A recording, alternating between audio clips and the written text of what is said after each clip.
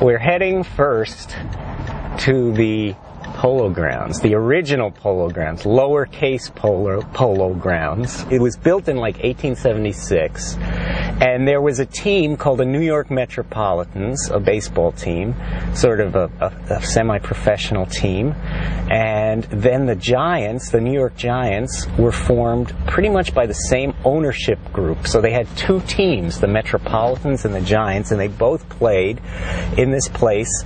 So this is the actual area where the original Polo Grounds would be. They were where these apartment buildings are that you see in front of you. And 2 blocks this way was this was a regular Polo Grounds with some stands, nothing fancy. This wasn't like giant bleacher areas or anything like that. It was just sort of stands, small stands where people could come and watch the game.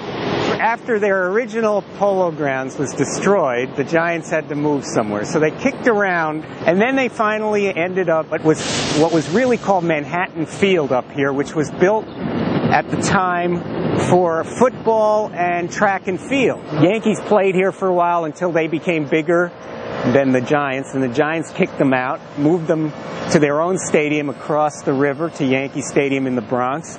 But for a while, Babe Ruth was playing here, and he actually hit a home run, they say, over the wall into Manhattan Field, which again was adjacent to it. And then the Giants suddenly had a competitor across the river in the Yankees who were better than they were and who were drawing more fans than they were and who had a better stadium than they had. So they had to keep building on to these Polo Grounds, to the Polo Grounds, and they built on these giant bleachers, and they had a big porch, an overhanging porch.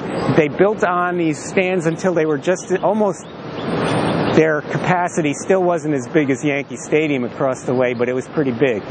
Okay, so now we're heading to the last stop that we have in Manhattan, which is Hilltop Park.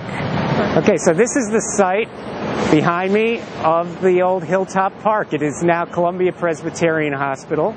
It extended down that way for about 2 blocks, and it's where the Yankees played and where the New York Giants played briefly for about 3 months in 1911.